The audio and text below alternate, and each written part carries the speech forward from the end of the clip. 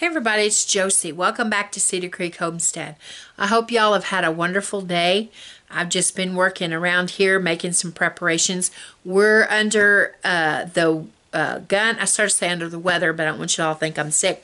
We're under the gun for some more icy weather Wednesday and Thursday, and that we dodged it last time. We did get snow and sleet, but no ice. This time they're a little bit more confident that we may actually get some pretty good amounts of ice, but thankfully it doesn't stay like a major cold snap where it's going to stay below freezing for days on end. It's going to Thursday and Friday or Wednesday and Thursday the icy conditions, and then it warms up a little bit, and so we should be able to thaw back out. I hope.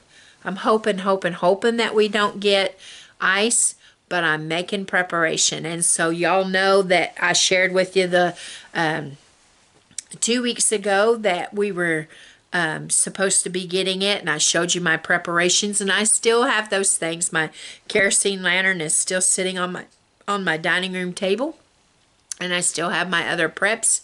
We still have our generator, all those things, so we're good to go. I hope you guys have because I think Texas and Oklahoma, where I'm at, part of Arkansas, Missouri, and maybe another state are all kind of under it for the weather. And then I don't know as it moves, if temperature-wise, if it's going to follow on out and be icy in other areas or not. I'm not really sure about that, but I know that I've made preparation, and I hope you guys have too.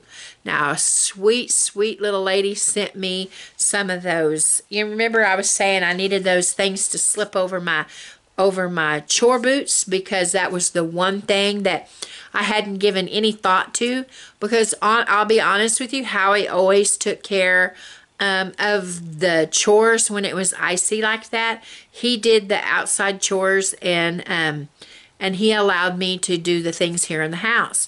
And so I hadn't even given it any thought to having something for my feet for icy weather. Snow was no problem, but icy, I hadn't made any preparation. And really until last year, when we had that big snow event that affected Texas and Oklahoma. Before that, we'd had quite a few years where Oklahoma really had a pretty mild winter. So we kind of just, I guess, fell out of practice on it. But anyway, this sweet little lady sent me the yak tracks, I think is what they're called, that slip right over over the bottom of my chore boots, and I'll be able to walk out through there and get my animals taken care of. Now, I'll just be honest with you guys. The old gray mare ain't what she used to be. I used to love to laugh and play and cut up with my brothers and my sister when it was snowed, and go out and have snowball fights and go sledding down the hill. We'd take whatever we could find, really, pieces of plastic or whatever, and go slide down in the hills and hollers, and we had so much fun. We didn't even care that we had to climb back up the hillside and slide down again, and we just didn't think anything of it. But I'm too old for that now, and I don't even enjoy making a snowball. I just as soon sit and drink a cup of hot coffee and watch the snow. It's beautiful, but falling down hurts too bad anymore, and I don't recover like I used to. So thank you to my sweet little friend, you know who you are, for sending that to me. That was so kind of you. Well, guys, I know that you've heard the news today of the Russia invading the Ukraine and all of the things. It's just a big old mess, really. And I watched as those people begin to make preparation of what their life was probably going to be like, or what they feared their life was going to be like. And I watched as families were going out to their rusty old bomb shelters that they hadn't had to use in years and years, and getting them opened up and getting them aired out. No doubt laying in supplies, water and food and first aid, clothing. It's wintertime over there, cold, and so they've probably making preparations to have blankets and things, because they don't know when or if they'll have to go into those bomb shelters, but they're making preparation for it. They don't know if they're going to, in the middle of the night, have to get up, get their little children up and get out there and take cover and be protected. What a sad thing that is, really. The president came out today with sanctions against Russia. Some of the other countries have done the same thing. And I really don't know. I'm not an expert, so I don't really know how this is going to affect him. I don't know if they've went so far into it now with egos being what they are and all of the things with the politics over there, if he would be able to pull out and save face, or if it's just he's went far enough now that he's going to see it through. I really don't know. But the Ukrainian people are living through something that I hope that we don't ever have to live through. But I do know that even though it's far away on the other side of the world, that things are going to come down the pike that are going to affect us. You can almost guarantee that the price of fuel that's already going sky high is going to continue to get higher. And, you know, so just make preparations for that. You know, if you're able to, you might consider storing a little bit of fuel. Now, you don't have to go out and try to buy some big tank and fill it. But, you know, depending on where you live and what you do for a job, I'm on a farm, and so we have to have diesel and regular fuel for things. And so that's something that I have to take into consideration. The tractors don't run without diesel. And they're a big part of how our farm operates. So I thought we might talk a little bit tonight about what we should do. You know, it can be really scary when you hear about countries going to war or being invaded, like what they're being invaded. And now the Ukraine right now are saying that they don't want to be offensive. They don't want to go on the offense, and they don't want to be the aggressor, but they do want to be able to defend themselves if they need to. They wanted to try these sanctions. They wanted to try all these different things, you know, going against the oil industry and going against the banking and going against all the other things that kind of hits Russia where it hurts, to see if that works.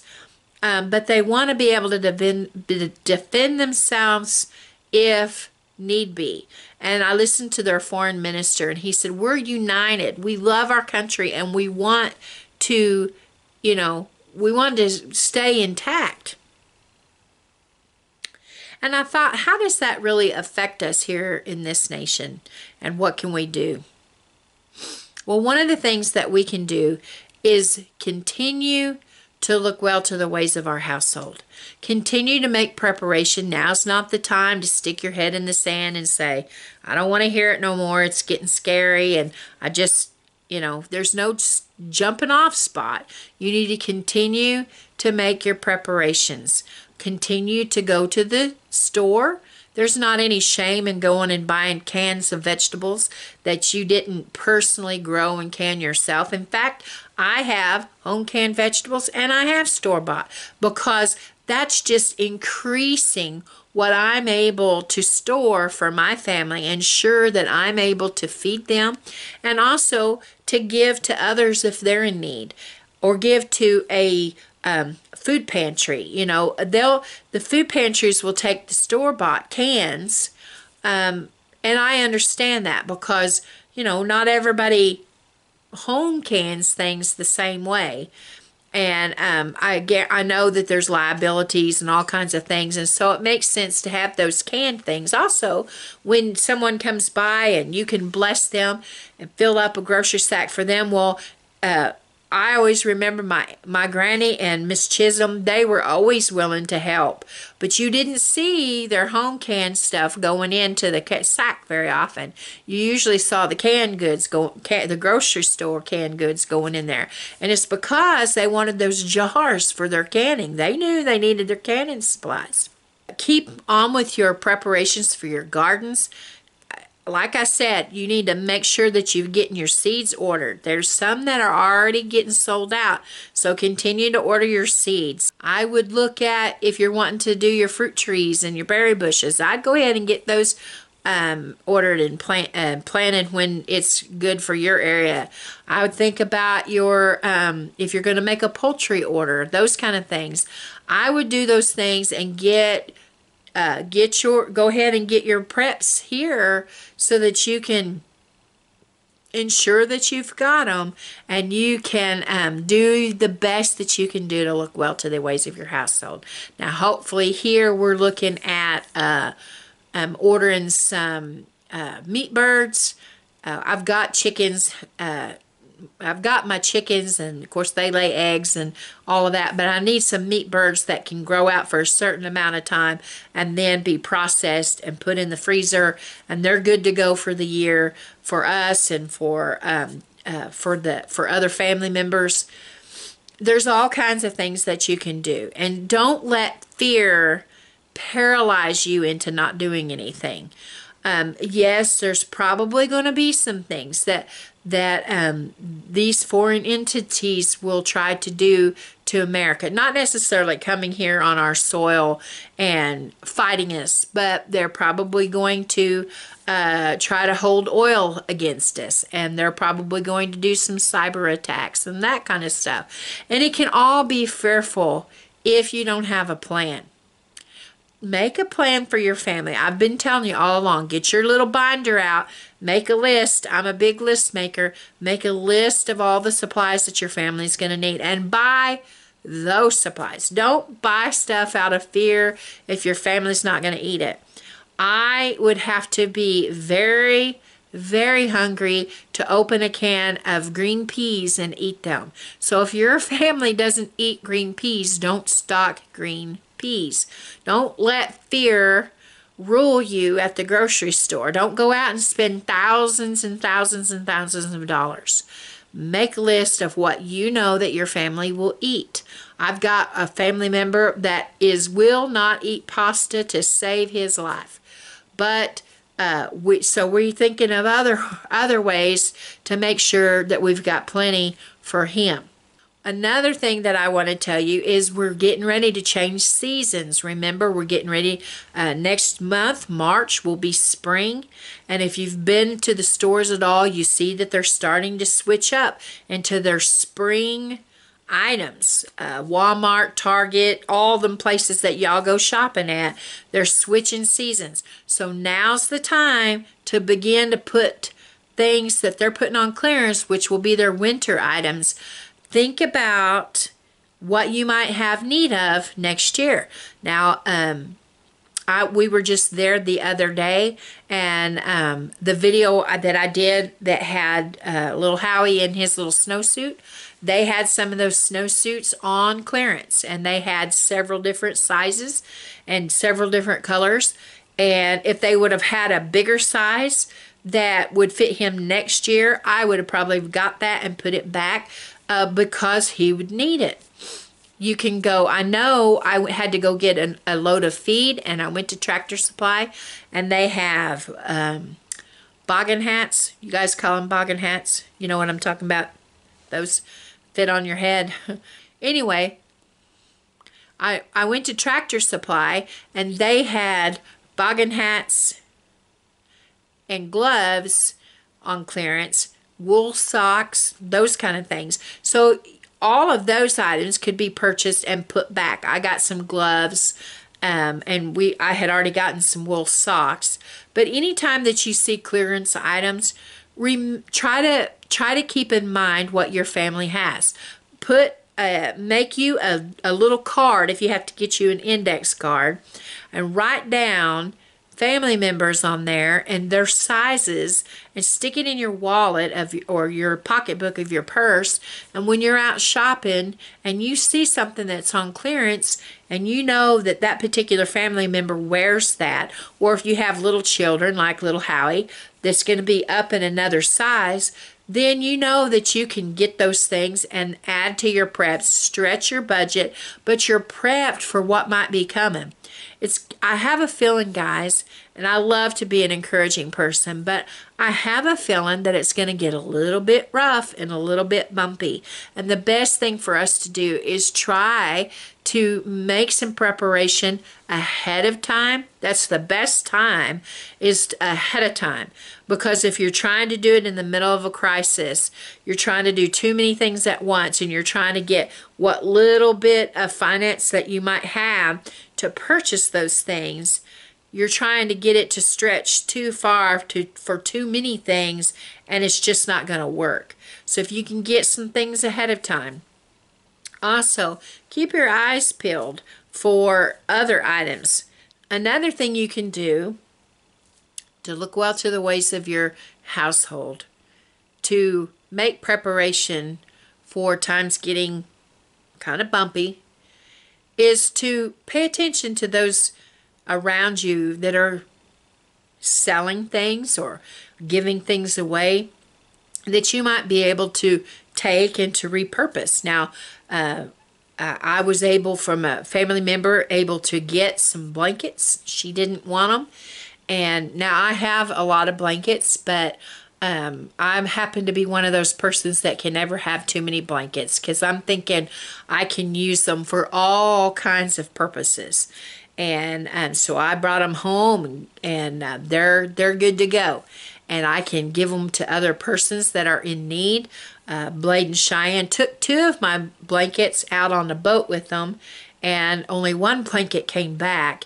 So I'm thinking that they must have lost one of those blankets, and they just didn't want to tell me. So things can happen all of the time. You can lose things, but keep an eye out.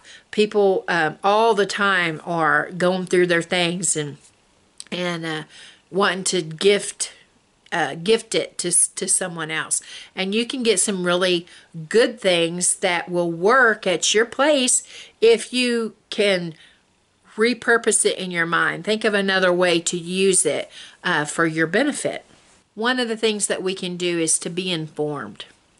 Now, I don't mean sit and watch TV, the news, or listen to it on the radio, or whatever means you do, until you've got yourself so worked up and so stressed that you're unable to cope. But keep informed of the things that are going on so that you can make wise decisions about what you and your family need to do. There's a wealth of information out there, and you need to be able to sift through it and decide what affects your family and what doesn't. With that, I will also say that there are reports that have went out with misinformation, with false information. Not the stuff that they put you in Facebook jail and all that kind of stuff for. That's not what I'm talking about. I'm talking about these cyber things that are going on now, where they're taking somebody and they're able to put a voice with them that actually sounds like that they're saying something, and put it out there on a video so that they can say that this person said this. The example that I saw was actually Putin. And whoever done this video had done it in such a way that they had him speaking to the American people. And it was like in a threatening and derogatory way. And it was a fake video. Make sure you know where you're getting your news.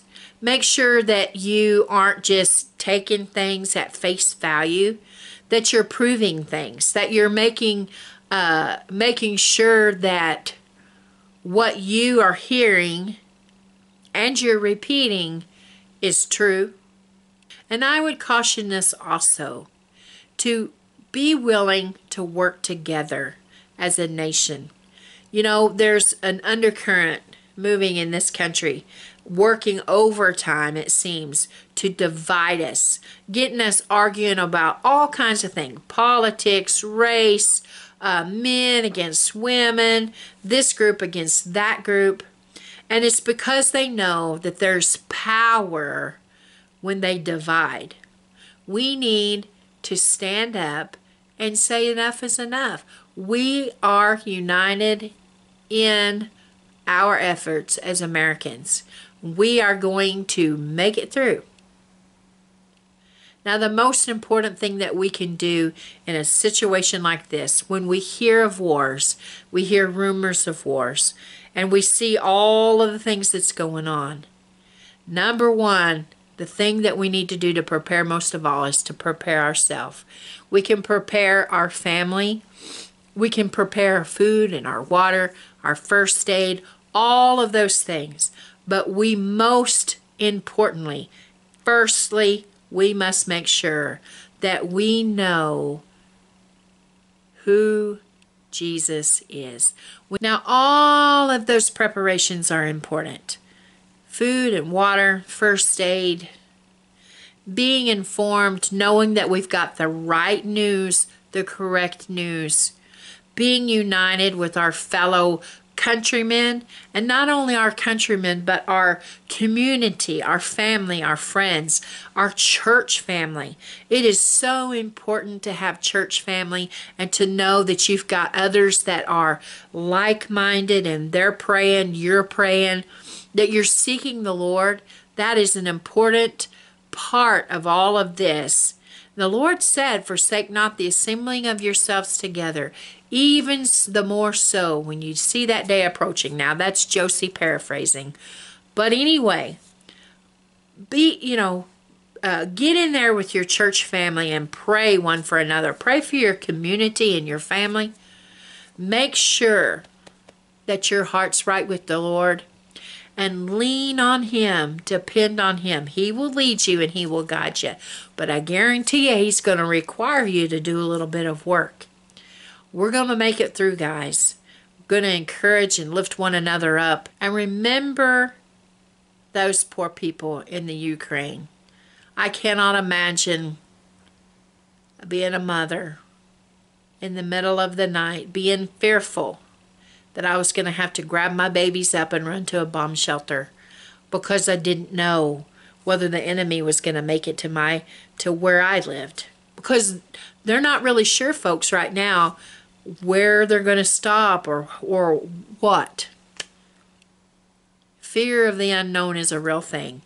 And we can't allow ourselves to absolutely fall apart with this. Let's just remain calm. Do what we know to do. Try to get out of debt. Keep stocking. Keep looking well to the ways of our household. And until next time, guys, I love you. I really do. And the Lord loves you. We're gone.